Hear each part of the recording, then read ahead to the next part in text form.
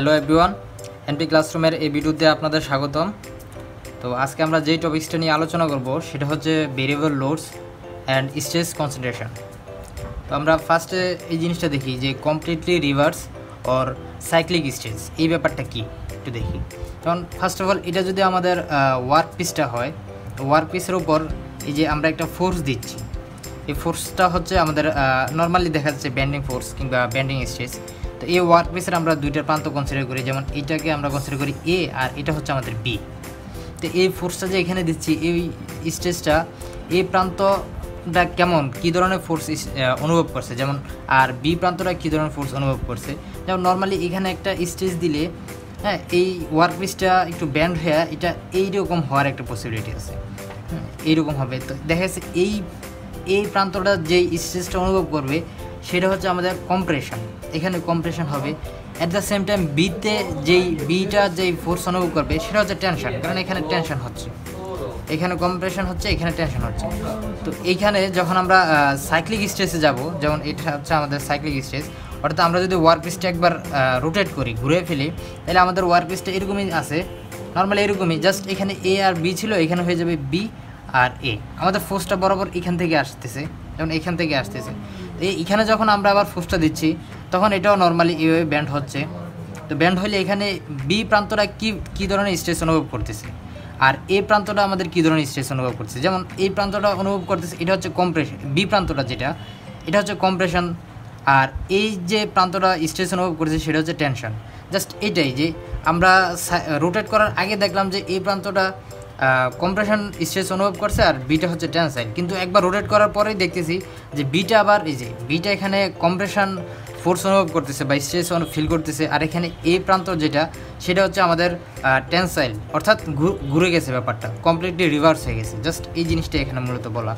এখানে আমরা কিছু ফ্যাটিগ অ্যান্ড ইন্ডুরেন্স লিমিটের সাথে পরিচিত হব, যেগুলো হচ্ছে আমাদের ম্যাথ করতে এই কন্ডিশনগুলো কাজে লাগবে।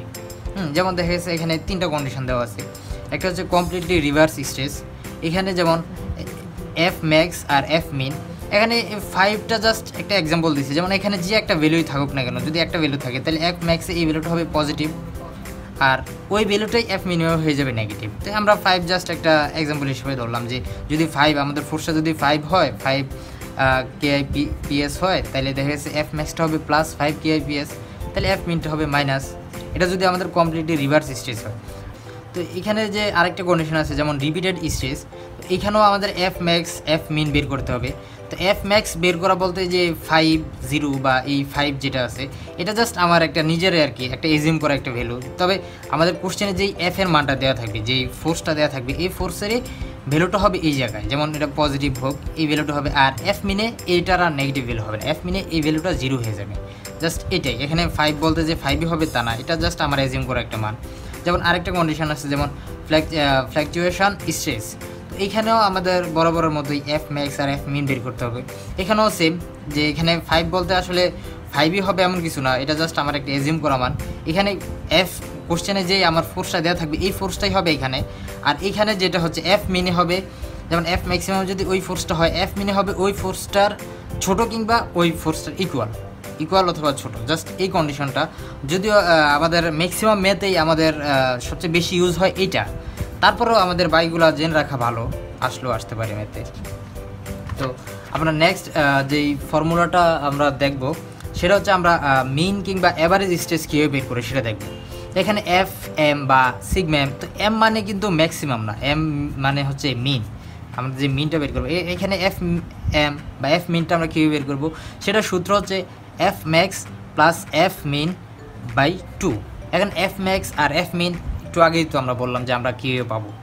আর এখানে যেমন আরেকটা আছে যেমন এফ এ মানে হচ্ছে অল্টারনেটিং। এখন এফ এটা আমরা কীভাবে বের করবো, সেটা হচ্ছে এই আগের সূত্রটাই, যে এফ ম্যাক্স মাইনাস এফ মিন, এখানে প্লাস ছিল এখানে মাইনাস, জাস্ট আগে সূত্রটাই by 2। R F max F মিন আমরা আগে অলরেডি বের করে আসছি। এগুলো আমাদের ম্যাথে বিভিন্ন ক্ষেত্রে কাজে লাগতে পারে। আর আমরা এখন মূলত যে সবচেয়ে ইম্পর্ট্যান্ট দুটো সূত্রের সাথে পরিচিত হব, এই সূত্রগুলো দিয়েই আমাদের ম্যাথটা করতে হবে আর কি। যেমন একটা হচ্ছে প্রথম যে আমাদের সূত্রটা আছে সেটা হচ্ছে সোডারবার্গ লাইন। এখানে যে সোডারবার্গ লাইনটা হচ্ছে, এই সূত্রটা হচ্ছে কি 1/n, is equal to S M by S Y plus S A by S N. আর এই সূত্র হচ্ছে ফর ডাকটাইল। এখন এই যে এই জায়গায় N, S M, S Y বা কোনটা কি মিন করতেছে আমরা পরে বলতেছি, সবই বলবো। আর সেম এই সূত্রে এখানে কন্ডিশন ছিল ফর ডাকটাইল, এখানে আরেকটা কন্ডিশন আছে ফর ব্রিটল। এখানে এই কন্ডিশনের জন্য এই সূত্রটার নাম হচ্ছে, যেমন এই সূত্রটা দিছে মডিফাইড গুডম্যানস লাইন। এই সূত্রটা হচ্ছে ফর ব্রিটলনেসের জন্য, সেটা সূত্রটা হচ্ছে 1/n is equal to S M by S U plus S A by S N. এখানে জাস্ট এই দুইটা সূত্রের মধ্যে পার্থক্যটা হচ্ছে এখানে, যে এখানে এক জায়গায় হচ্ছে এস ওয়াই এটা হচ্ছে ওই যে ইল্ড স্ট্রেংথ, আরেক জায়গায় হচ্ছে এস ইউ আলটিমেট স্ট্রেংথ। তো আমরা আস্তে আস্তে একে একে দেখি যে এখানে এই যে N, S M, S Y, S A, S N বা এই জিনিসগুলো কি, এই জিনিসগুলোর সাথে আমরা আস্তে আস্তে পরিচিত হই। অলরেডি আমরা এন এর সাথে পরিচিত। এন মিনস হচ্ছে ফ্যাক্টর অফ সেফটি, যেটা আমরা টেবিল থেকে বের করব। আর এখানে যেটা হচ্ছে এস এমটা হচ্ছে আমাদের যেমন এস ম্যাক্স, এস এমটা আমরা কীভাবে বের করবো আর কি, সেটা হচ্ছে S max plus S mean by 2। এইটার মাধ্যমে আমরা এস এমটা বের করবো। এখন এস ম্যাক্স কি আর এস মিন কি, এই দুইটা আমরা আবার কীভাবে বের করবো? তো এস ম্যাক্সটা আমরা যেভাবে বের করবো সেটা হচ্ছে যেমন এফ ম্যাক্স বাই এ অথবা এম ম্যাক্স বাই সি, হ্যাঁ M max C by I, M max C by I অথবা টি ম্যাক্স সি বাই জে। অর্থাৎ এই জিনিসটা যেটা বোঝাচ্ছে যে এক্স ম্যাক্স বা এস মিন, এটা যেটা যেমন এক্সেলের জন্য যদি হয়, আমার কন্ডিশনটা যদি এক্সেলের জন্য থাকে লোড টাইপটা, তাহলে আমি এই সূত্রটা ইউজ করবো এফ বাই এ। যদি আমার ব্যান্ডিংয়ের জন্য থাকে তাহলে এম সি বাই আই, এটা তো আগে বলা আছে। যদি আমরা টর্শন দেওয়া থাকে তাহলে T C by J, just এটাই আর কি। এস ম্যাক্স আর এস মিন যদি আমরা পাই তাহলে আমরা এস এম পাচ্ছি, যে এস এম পাচ্ছি। আর এইখানে এস ওয়াই আর এস ইউটা কি সেটা তো অলরেডি আমি বলছি যে ইল্ড স্ট্রেংথ আর আলটিমেট স্ট্রেংথ, যেটা আমরা হচ্ছে ওই যে ম্যাটেরিয়াল দেওয়া থাকবে, ম্যাটেরিয়াল থেকে আমরা টেবিল ফ্রম চার্ট আর কি, টেবিল থেকে আমরা পাবো এই মানটা। এইখানে আরেকটা টার্ম ছিল যেমন এস ওয়াই এস ইউ গেল, এখানে হচ্ছে এস এ জিনিসটা কি, এস এ জিনিসটা আমরা কীভাবে পাবো? এটা হচ্ছে S max minus S mean by 2। আমরা এস এমটা কীভাবে পাইছিলাম? এস এম পাইছিলাম হচ্ছে S max plus S mean by 2। তাই এস এটা সেম, জাস্ট এটা হচ্ছে একটা মাইনাস হবে, S max minus S mean by 2। R max বা এস মিন কীভাবে পাবো সেটা তো বলে আছে। আর একটা যেটা ইম্পর্টেন্ট যে ওয়ার্ড বা টার্ম সেটা হচ্ছে এস এনটা কি? এস এনটা হচ্ছে ইন্ডুরেন্স স্ট্রেংথ। তো এই জিনিসটা আমরা আমাদের বুক রেফারেন্সের পেজ 109 পাবো। তাও আমরা একটু এখানে দেখি যে এস এনটা কি। এস এনেরও আরেকটা হিউজ একটা ফর্মুলা বা একটা সূত্র আছে, সেটা হচ্ছে S N prime into K S F into K S Z into k L into k L F. এখন হচ্ছে এখানে কোন জিনিসটা কি? যেমন এখানে আছে কে এস এফ, এটা মানে এগুলোর সবগুলো হচ্ছে এক ধরনের ফ্যাক্টর। যেমন এস এফ বলতে সারফেস ফ্যাক্টর, এটা হচ্ছে একটা surface factor. K S Z এটা হচ্ছে সাইজ ফ্যাক্টর, এটা বোঝাচ্ছে। কে এল এটা বোঝাচ্ছে যে লোড ফ্যাক্টর। আর কে এল এফ এটা হচ্ছে লাইফ টাইপ, আমাদের লাইফ টাইপ কোন ধরনের টাইপ আর কি, সেটা আমরা আস্তে আস্তে দেখব। আর এখানে যে জিনিসটা আছে এস এন প্রাইম, এই জিনিসটা আমরা কীভাবে পাবো? যেমন আমরা টেবিলে যে ম্যাটেরিয়ালটা দেওয়া থাকবে কোশ্চেনে, এটা থেকে আমরা টেবিল থেকে আমরা এস ইউর মানটা পাবো। তো আমাদের এস এন প্রাইমটা আমরা বের করবো হাফ ইন্টু এস ইউ, যে এখানে এস ইউটা পাচ্ছি, এটা হচ্ছে half into S U 0.5 into S U, এটা থেকে আমরা এস এন প্রাইম পাইলাম। এখানে আমরা যে কে এস এফ বের করবো, এখানে যেটা বলছিলাম যে আমরা সারফেস ফ্যাক্টরের মানটা পাবো হচ্ছে আমরা টেবিল AF5 থেকে আমরা পাবো। তো আমরা ওইখানে আমাদের কি মান লাগবে? যেমন here we needed S your মানটা লাগবে, এই যে ম্যাটেরিয়াল থেকে আমরা এস ইউর মানটা পাইলাম। আর নেচার অফ সারফেস, এখন নেচার অফ সারফেস বলতে কি বোঝাচ্ছে? যেমন এই যে আমরা এই টেবিলটা থেকে দেখি, যেমন এই যে এখানে যদি আমরা কে এস এফ বের করতে চাই, এই মানটা হচ্ছে আমাদের কে এস এফ, এই রেঞ্জটা, এটা পার্সেন্টেজে দেওয়া আছে, এটা হচ্ছে আমাদের কে এস এফ। হ্যাঁ, তো আমাদের হচ্ছে যেমন আমি বলছিলাম এখানে আমাদের এস ইউ আর আমাদের নেচার অফ সারফেস এই জিনিসটা লাগবে। কেন লাগবে আমি বলি, যেমন এস ইউ, যেমন এই যে এখানে যে রেঞ্জটা দেওয়া আছে এগুলো সবগুলো হচ্ছে এস ইউ রেঞ্জ।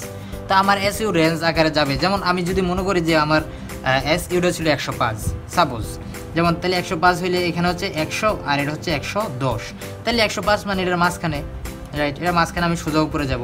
এখন যে এইখানে যে লাইনগুলো আছে এই লাইনগুলো এক একটা, যেমন এটা হচ্ছে মিরর পলিশড, এটা হচ্ছে পলিশ রাউন্ড, এটা হচ্ছে মেশিন, বা এরকম আরও সবগুলো লাইনেরই একটা একটা নাম আছে। এখন আমি যে বলছিলাম যে আমার নেচার অফ সারফেস লাগবে, এটাই মূলত নেচার অফ সারফেস। যেমন আমাকে যদি বলে দেয় যে মেশিন, আমার সারফেসটা যদি বলে যে মেশিন, আর তাইলে আমি জানি আমার এসইউ যদি সাপোজ আমার এসইউ 105 হয়, তাহলে আমি 105 বরাবর উপরে চলে গেলাম, এই যে মেশিন লাইনে চলে গেলাম। তারপরে আমি এই যে আমি বলছিলাম যে আমার এই রেঞ্জটাই হচ্ছে মূলত আমাদের KSF বা সারফেস ফ্যাক্টরের রেঞ্জ। তাহলে এই যে এখান থেকে যখন আমি এই মানটা পাইছি, এটা বরাবর এদিকে নিয়ে আসা দেখলাম যে আমার কোন রেঞ্জে পড়তেছে। তাহলে আমার এই রেঞ্জটাই হচ্ছে, যেমন এখানে যদি এটা মাঝামাঝি পড়ে, যেমন এটা মেবি 84% পড়ে, তাহলে 84% পড়লে এই ক্ষেত্রে আমার তাহলে KSF হবে কি 0.84, জাস্ট এই মানটা। তার মানে আমার যদি KSF বের করতে চাই, আমার এই টেবিলে যা লাগবে আর এই টেবিলে আমার দুইটা মান লাগবে, এসির মানটা আর সারফেসের নেচারটা আমার লাগবে, তাইলে আমি KSFটা পাবো, KSF। আর তারপরে আমাদের যেই আরেকটা টার্ম আছে সেটা হচ্ছে KSZ, যেটা হচ্ছে সাইজ ফ্যাক্টর। এখন সাইজ ফ্যাক্টরটা হচ্ছে আমাদের এজিউম করে নিতে হবে। যেমন আমি 3 ধরনের যখন স্ট্রেস পড়েছিলাম, 3 ধরনের স্ট্রেস, এখানে আমি দেখছি যে অ্যাক্সিয়াল স্ট্রেস ছিল, বেন্ডিং স্ট্রেস ছিল, টরশন ছিল। তো দেখা গেছে আমরা KSZ যে আমাদের এজিউম করে নিতে হবে। যেমন যদি আমাদের যে লোডটা অ্যাপ্লাইড থাকবে, সেই লোডটা যদি আমাদের অ্যাক্সিয়াল হয়, তাহলে আমরা এখানে দুইটা জিনিস এজিউম করতে পারি। আমরা এজিউম করে নিতে পারি আমাদের ডায়াটা আপ টু 1.3 ইঞ্চ হবে। যদি এইটা হয়, আমি যদি এটা এজিউম করি, তাহলে আমার KSZ এর মান হচ্ছে 1, এখানে 1 হবে। তারপর আমার ম্যাথ শেষে আমাদের ম্যাথে যেই জিনিসটা চাবে সেটা হচ্ছে আমার ডায়ামিটারটা চাবে। সব ম্যাথেই, ম্যাক্সিমাম ম্যাথে এই জিনিসটা চায়, ডায়ামিটারটা চায়। এখন আমি যে এখানে 1.3 এজিউম করে নিলাম, এজিউম করে 1 ধরছি, আমি যদি ডায়ামিটার যাই দেখি আমার ডায়ামিটারটা 1.3 ইঞ্চ কিংবা এর ছোট হয়েছে, তাইলে আমার এজিউমটা ঠিক আছে। কিন্তু আমি যদি যাই দেখি যে আমি যে ডায়ামিটারটা বের করছি সেটা যদি 1.3 এর বড় হয়ে যায়, তাইলে আমি KSF এর মান 1 ধরতে পারবো না। তখন আমাকে এটা ধরতে হবে, এই যে ডায়ামিটারটা যদি 1.3 ইঞ্চের বড় হয়, তাহলে আমাকে 0.87 ধরতে হবে। তখন আমাকে ওই 0.87 ধরে আমাকে আবার ক্যালকুলেশন করে আবার ডায়ামিটার বের করতে হবে এইভাবে। সেটা হচ্ছে যদি অ্যাক্সিয়াল লোড হয়। আর যদি আমার লোডটা বেন্ডিং কিংবা টরশন হয়, বেন্ডিং বা টরশন হলে, তাইলেও আমাকে ওই যে অ্যাজিউমই করতে হবে। তবে তখন আমি অ্যাজিউম করব ডায়ামিটারটা আপ টু 2 ইঞ্চ, আমার ডায়ামিটারটা হবে আপ টু 2 ইঞ্চ। তাহলে 2 ইঞ্চ হলে আমরা আমাদের সাইজ ফ্যাক্টরটা আমি ধরে নিব 0.85, ঠিক আছে। সাইজ ফ্যাক্টরটা 0.85 ধরলাম। ওই ধরার পরে অ্যাজ ইউজুয়াল আমি আমার ম্যাথের ডায়ামিটারটা বের করলাম। ডায়ামিটারটা বের করার পরে যদি দেখি এই ডায়ামিটারটা কি জানে বলে যে 2 ইঞ্চ এর কম হয় অথবা 2 ইঞ্চ হয়, তাইলে আমার এই অ্যাজিউমটা রাইট। কিন্তু আমি যদি আমার ম্যাথের ডায়ামিটারটা দেখি 2 ইঞ্চ এর বেশি হয়ে যায়, তাহলে তো আমার এই অ্যাজিউমটা রং। তার মানে আমাকে এই অ্যাজিউমটা ধরতে হবে। তখন আমাকে ওই জায়গায় 0.85 না ধরে 0.75 ধরে পুনরায় ক্যালকুলেশন করে আবার ডায়ামিটার বের করতে হবে, তখন ওই ডায়ামিটারটা হবে অ্যান্সার। এটা হচ্ছে আমার KSZ, যেটা হচ্ছে আমার surface factor, size factor, KSZ size factor. এখন আমি যে জিনিসটা দেখবো সেটা হচ্ছে KLটা কি? KLটা হচ্ছে লোড ফ্যাক্টর। এই জিনিসটা দেখি, এখানে সুন্দর করে বলা আছে যে আমার যেই স্ট্রেসটা আছে সেই স্ট্রেসটা যদি অ্যাক্সিয়াল স্ট্রেস হয়, তাহলে ডিরেক্ট আমি KL এর মান 0.8 ধরে নিব। যদি আমার স্ট্রেসটা বেন্ডিং হয়, তাহলে আমি ডিরেক্ট KL এর মান 1 ধরে নিব। আর যদি স্ট্রেসটা টরশনাল হয়, তাহলে KL এর মান আমি 0.6 ধরবো, এটা অ্যাজিউম করে নেব। আর লাস্ট যে আমার আরেকটা ফ্যাক্টর ছিল বা আরেকটা টার্ম ছিল সেটা হচ্ছে লাইফ টাইপ। এই লাইফ টাইপটা আমাদের দেখতে হবে। এখানে লাইফ টাইপটা হচ্ছে 2 ধরনের লাইফ টাইপ। একটা হচ্ছে ইনডিফাইনাইট লাইফ টাইপ, আর একটা হচ্ছে ফাইনাইট লাইফ টাইপ। এখন ইনডিফাইনাইট লাইফ টাইপটা কি? ইনডিফাইনাইট লাইফ টাইপটা বোঝাচ্ছে যে লাইফ টাইপটা 10⁶ সাইকেলের বেশি হবে। এটা হইলেই এটা মূলত ইনফাইনাইট না, ইনডিফাইনাইট। তাই তখন এটা হবে ইনডিফাইনাইট লাইফ। আর যদি লাইফ সাইকেলটা 10⁶ এর ছোট হয়, 10⁶ সাইকেলের ছোট হয়, তাইলে সেটা হবে ফাইনাইট লাইফ সাইকেল। আচ্ছা, যাই হোক, এখন আমরা দেখি আমাদের KLF এর মান যখন লাইফ সাইকেলটা ইনডিফাইনাইট হবে। যখন লাইফ সাইকেল ইনডিফাইনাইট, তার মানে কি 10⁶ সাইকেলের বড় হবে, তখন আমরা এই মানটাকে ইজিলি 1 ধরে নেব, এই মানটাকে 1 দেব। এই ফর্মুলাগুলাই মূলত আমরা ইউজ করে আমাদের এই যে variable loads and stress concentration আছে এটার আমরা ম্যাথ করব। এভাবেই মূলত আমরা বেন্ডিং স্ট্রেসের ম্যাথগুলো সলভ করতে পারি।